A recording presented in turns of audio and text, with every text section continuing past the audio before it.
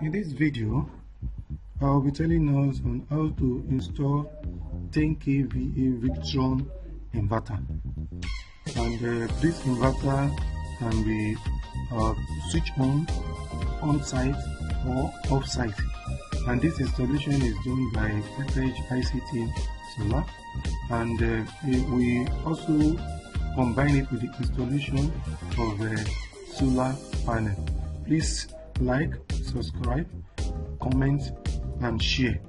The installation involves we can also add Fronius to our installation.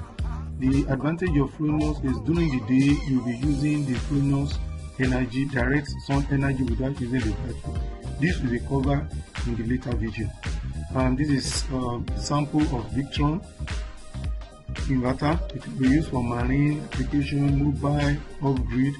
It has the charger and the inverter section, and these are some of the batteries that we use for the installation preparation for the installation. Most of the installation we use a 10 mm wire cable to power the input and the output. We use a 32 amps charge controller, with 32 amps changeover. Then we use 100 amps charge controller. And also for the installation we use a Yingli solar 320 watt panel. And this is the array of the installation. We have 16 of that 320 panel connected. We have then it's connected in series, and then the 2 8 are parallel. Please, you can like, subscribe and share this video with other people who will be interested on how to install 10 kV Victron inverter, and as well as the carport. So this is the installation of the carport. We try to put the carport and the panel together. Then we need to put extra board to separate the load, the one that will be on the inverter and the one that will be fully be on inverter and NEPA. So we have to pass the cable to do those separation for the inductive load that may be draining the battery. So all these loads can still stay on this 10 kV inverter, but for us to have a long-lasting backup time, so we need to do some load separation. This is the inverter itself, and we will remove the screw for you to see the internal structure where the connections will be done. It has 2 points, 2 input points. There is a particular point, the first part, the left hand side, can charge up to 140 amps at a go. That is, it can deliver 140 amps to the inverter for charging. And this part is what is connected to NEPA, and this is the battery terminal. This charge can be connected to generator, the input at the right hand side, and then because it has a low charging current, so it can be able to withstand if we have a smaller generator. This is the array of the battery. We use deka battery, and then we have 2 banks because the inverter itself is 48 volts inverter. So because this 48 volts inverter, we connected to 48 volts in parallel, 12 volts 4 in series. The first input, the first side is the input. The second side, the next one is the output, and then we have the battery terminal. We have the positive and the negative point for us to do the connection. This is a simple installation, the changeover, the charge controller, and then we have the AC circuit breaker, 100 amps. That is a single through double pole for us to be able to monitor the input and the output in case if there is overload, for additional protection for the inverter. We also have lightning protection that can protect the inverter against a surge or any surge from the lightning, so that it will not damage the inverter. The inverter itself has inbuilt protection, and it comes with 5-year warranty. It comes with 5 years warranty, but we still need to protect it with this lightning protector. Then that is a 250 volt 100 amp charge controller. This is the inverter in operation to power the whole duplex, everything in the duplex, and it is successfully tested to run the duplex without electricity for continuous for 2 days and then more than 2 days without electricity. It can power everything without switching it off. It powers everything in the house, morning, afternoon and evening.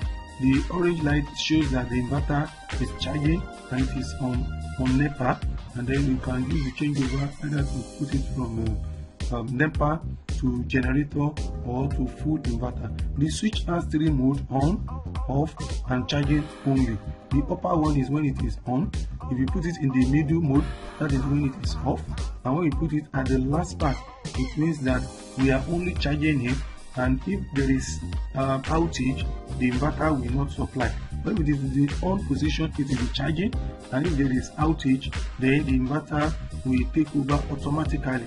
We will not even know that there is a NEPA failure because it is the inverter has a great or is an online inverter that powers all the devices in the house, and this is a true sine wave inverter. This is no modified sine wave inverter. Then for the charge controller, we have the input for the battery, we have the input for the PV. Then this is the bulk charging, absorption charging and float charging. When it is fully charged, then it shows float charging. That is, it float charge the battery.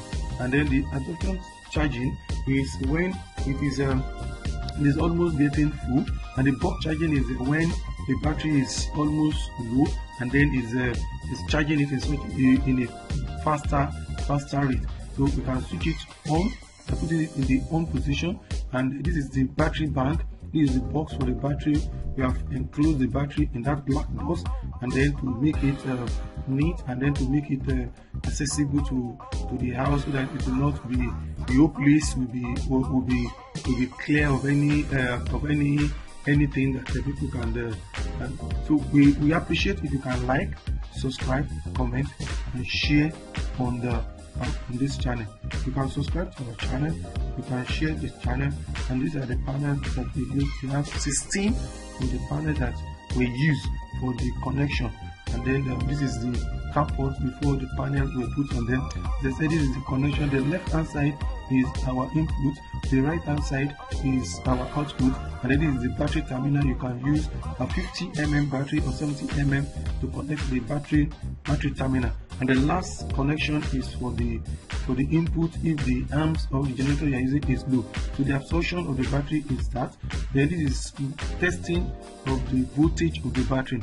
We have 50.89, and that comes to 51.89 and 50.89. That comes to around 12.7 volts per battery. This is the charging of the battery, telling us that the battery is good. This is why the battery is working. If the battery is not good while it is delivering load, then the voltage will be lesser than this. This is load meter. This one is used to test if the battery is okay. The green part shows that the battery is okay, the yellow part shows that the battery is getting weaker, and the red part shows that the battery is bad, and the lower red part shows that the battery needs replacement.